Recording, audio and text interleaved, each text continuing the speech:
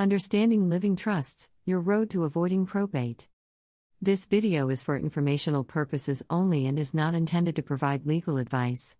To ensure that your living trust, or any other estate planning document, meets legal guidelines in your state and reflects your wishes, it's a good idea to consult with an estate planning attorney. With that said, let's dive into the world of living trusts. In this video, we'll cover the basics of living trusts, including the different types, their pros and cons, and how they compare to wills. By the end of this video, you'll have a better understanding of whether a living trust is the right choice for you. What is a living trust? A living trust is a legal document that is created during your lifetime. It includes your assets such as bank accounts, real estate, jewelry, and vehicles. You, the grantor, use these assets during your lifetime, and then the living trust states who, the beneficiaries, these assets will go to upon your death. Grantor, the person who owns the property going into the trust, is known in legal terms as the grantor. The grantor transfers assets and their name is taken off the property, and the ownership is transferred into the trust's name. Trustee, the grantor appoints someone to be the trustee. A trustee makes sure the instructions in the living trust document are carried out. You can be the trustee of your own living trust, keeping complete control over all property held in the trust until your death. Upon death, the asset/property in the living trust will be distributed to the beneficiaries who are stated in the trust. Successor, you will also name as successors. If you become incapacitated because of a mental disability, the successors can manage your financial affairs without the cost of additional legal fees or delays. Also, the successor trustee is the person who will administer the estate plan after your death and make sure your desires are carried out as stated in the living trust. An essential step in the process of creating a living trust is that you have to fund it. This is the process of legally changing the name of the assets from your name into the name of the trust. Just creating the trust and not doing this step is the same as not having a living trust, so be sure to do this crucial step. Two types of living trusts: irrevocable and revocable. Irrevocable living trust. An irrevocable living trust is a type of trust that cannot be changed once it is created. The grantor gives up control over the assets, and the trust becomes an entity separate from the grantor. The assets placed in an irrevocable living trust are no longer considered part of the grantor's estate, which can have tax benefits. Irrevocable trusts are often used for estate planning purposes, asset protection, and to provide for beneficiaries with special needs. Revocable living trust.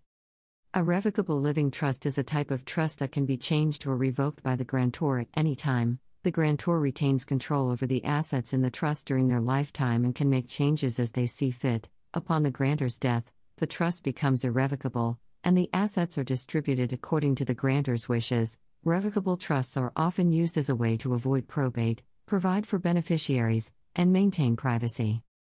A living trust can provide peace of mind by avoiding probate and keeping your affairs private. However, it cannot appoint guardianship, and it does require some administrative work, such as updating assets. It's important to weigh the benefits of a living trust, such as asset protection and protection from creditors, against the potential disadvantages, such as costs and fees. Revocable living trust versus will. If you are considering estate planning, you may be wondering about the differences between a revocable living trust and a will. One of the most significant differences is that a will must go through the probate process, while a living trust generally does not.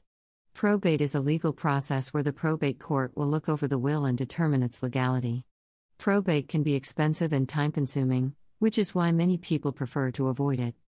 Another difference is that a will can be contested, while a living trust is usually not subject to challenge. Additionally, a will becomes a public record, while a living trust is a private document. On the other hand, a will allows you to name guardians for minor children, while a living trust does not. A will also becomes active upon death, while a living trust becomes active after it has been funded and signed. Because of these differences, some people find it advantageous to have both a will and a living trust. It is important to consult with a qualified estate planning attorney to determine which option is best for you and your unique situation. Which takes precedence? In the event that both a will and a living trust are held and they contradict each other, the living trust takes precedence. Both documents are independent of each other, but the living trust has the authority to distribute the assets and property according to the wishes of the owner. Frequently asked questions. How can you create a living trust without a lawyer? While it is possible to create a living trust without a lawyer, it is recommended that you seek professional advice to ensure that your trust is legally sound. Some options for creating a living trust without a lawyer include using online legal services or purchasing a DIY living trust kit. However, it is important to carefully review any documents you create to ensure that they meet your needs and are legally valid. What assets should not be included in a living trust? While most assets can be included in a living trust, there are some types of assets that should not be included. These include retirement accounts, such as a 401k and IRAs, which have their own beneficiary designations. Additionally, assets that have a beneficiary designation, such as life insurance policies, should not be included in a living trust. Who should consider a living trust? A living trust is ideal for individuals who want to avoid probate and have more control over how their assets are distributed after their death. If you have a large estate or a complex family situation, a living trust may be a good option for you. Conclusion: we hope this video has provided you with a better understanding of living trusts and how they can help you avoid probate. Remember, it's important to plan for the future to ensure your assets are protected and distributed according to your wishes. Thank you for watching. To read the full article, go to www.livingyourSeniorLife.com. The link can be found in the video description.